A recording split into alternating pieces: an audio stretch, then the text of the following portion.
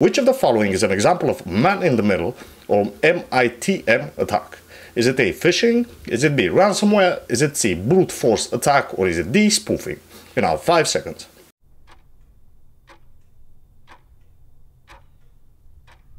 And the correct answer is D, spoofing. In a man-in-the-middle attack, or MITM, an attacker intercepts and potentially alters communication between two parties. Spoofing can involve impersonating one of the parties in the communication.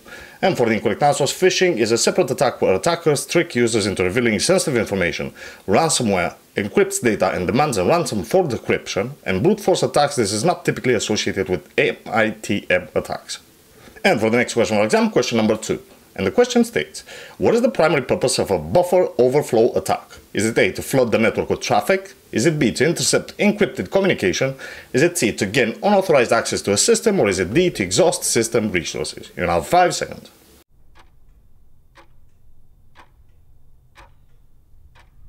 And the correct answer is C, to gain unauthorized access to a system. Buffer overflow attacks exploit vulnerabilities in software to execute malicious code and gain unauthorized access. And for the incorrect answers, to flood the network with traffic, this is typically associated with DOS or denial of service attacks. To intercept encrypted communication, this is not the primary purpose of buffer overflow attacks. And to exhaust system resources, this is also not the primary purpose of buffer overflow attacks. And for the next question of our exam, question number 3. And the question states, which of the following is a characteristic of a zero-day vulnerability? Is it A, it is well known and documented? Is it B, it has patch or fix available? Is it C, attackers exploit it before a vendor releases a fix? Or is it D, it is a low priority vulnerability? You now have 5 seconds.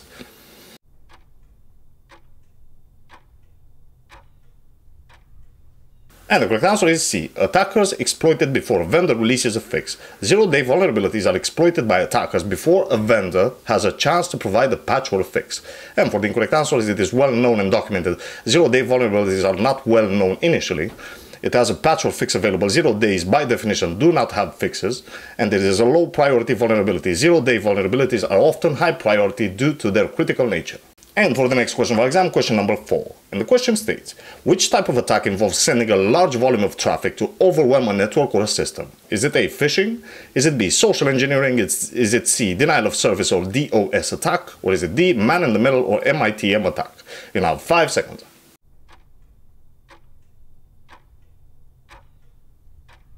And the correct answer is C, denial of service or DOS attack. A DOS attack floods a network or system with traffic to make it unavailable to users.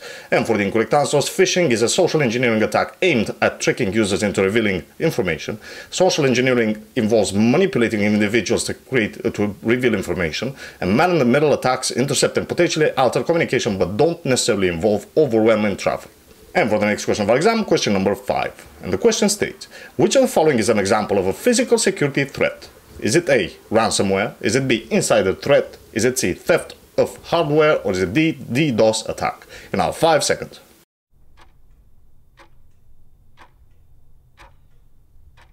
And the correct answer is C, theft of hardware. Physical security threats involve physical access or damage to hardware or facilities. And for the incorrect answers, ransomware is a form of malware. Insider threat can involve both physical and digital actions, and DDoS attacks target network availability but don't necessarily involve physical access. And for the next question of our exam, question number 6. And the question states, what is the primary goal of a spear phishing attack? Is it A, to compromise a specific individual or organization? Is it B, to flood the network with traffic? Is it C, to encrypt data and demand a ransom? Or is it D, to impersonate a trusted entity? You now have 5 seconds.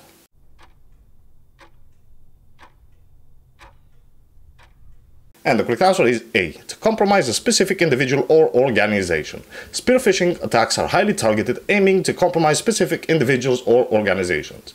And for the incorrect answers, to flood the network with traffic, this is not the primary goal of spear phishing. To encrypt data and demand a ransom, this is a goal of ransomware, not spear phishing. And to impersonate a trusted entity, this is a goal of various attacks, including MITM. And for the next question of our exam, question number 7. And the question states, which of the following is a common security measure to mitigate the risks of social engineering attacks? Is it A, patching software regularly?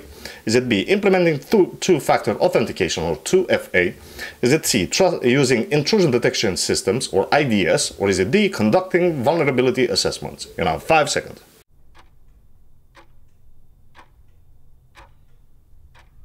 And the correct answer is B, implementing two-factor authentication, or 2FA. 2FA adds an extra layer of security and helps prevent unauthorized access even if credentials are compromised through social engineering. And for the incorrect answer, patching software regularly, it's important, but it's not direct mitigation for social engineering. Using intrusion detection systems, or IDS. IDS detects suspicious activity but doesn't prevent social engineering. And conducting vulnerability assessments is important for identifying weaknesses but not a direct mitigation for social engineering. And for the next question of our exam, question number 8. And the question states, which of the following is a technique used in watering hole attack? Is it A, gaining physical access to a facility? Is it B, compromising a website commonly visited by the target? Is it C, intercepting network traffic? Or is it D, launching a DDoS attack? You now 5 seconds.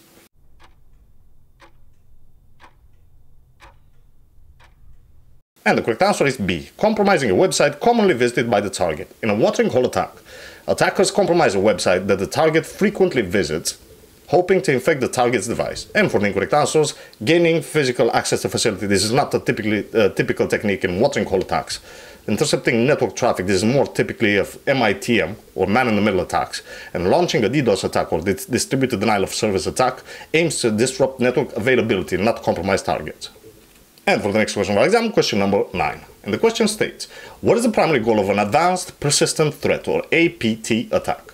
Is it A, to gain unauthorized access and steal data? Is it B, to launch a DDoS attack? Is it C, to compromise a specific individual's bank account? Or is it D, to infect as many devices as possible with malware? You have 5 seconds.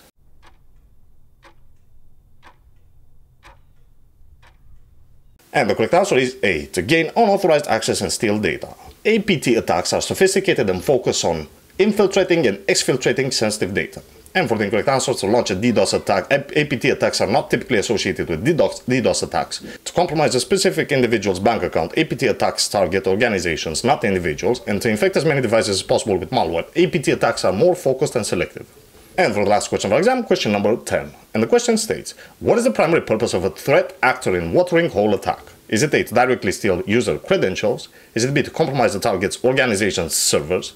Is it C, to lure and infect specific targets? Or is it D, to flood the website with traffic? You now have 5 seconds.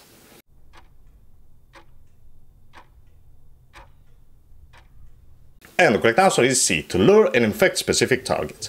Threat actors in a watering hole attack aim to infect specific individuals or organizations by compromising a website they commonly visit. And for the incorrect answers, to directly steal users' credentials, while this can happen as a result of the attack, it's not the primary purpose. To compromise the target's organization servers, this is not the primary goal of a watering hole attack. And to flood the website with traffic, this is not the typical objective of watering hole attacks. Ladies and gents, if you'd like to further support this channel, make sure to check my Udemy instructor channel where I've posted a number of CompTIA exams.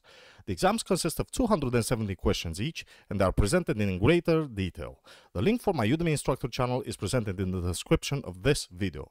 If and only if you found this video informative, make sure to drop a sub and share it with your friends. I hope you found this video informative and I will see you guys next time. Peace!